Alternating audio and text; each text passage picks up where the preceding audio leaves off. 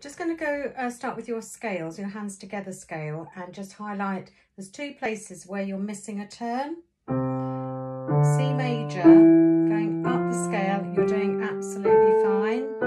You get your thumbs, you turn your 4. So it's this last turn in the right hand, you tend to put your 4th finger where you need to put your thumb.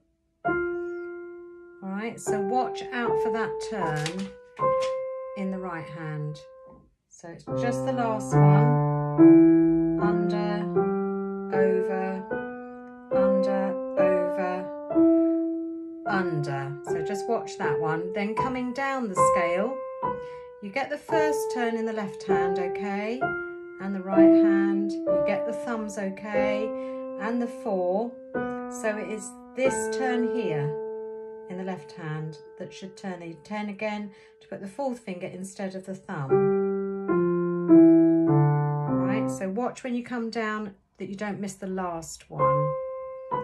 So left hand under, right hand over, under, over, and then under again. All right, so that's the same for C major and G major. Just watch those two, okay?